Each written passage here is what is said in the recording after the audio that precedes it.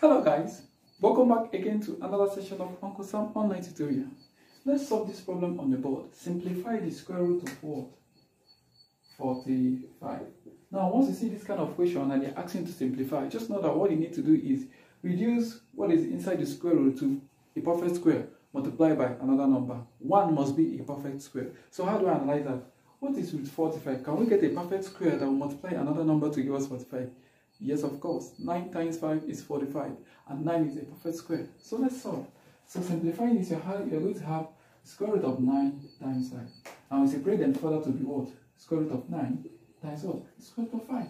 This is applicable, okay? So we can analyze this. What is the square root of 9? 3.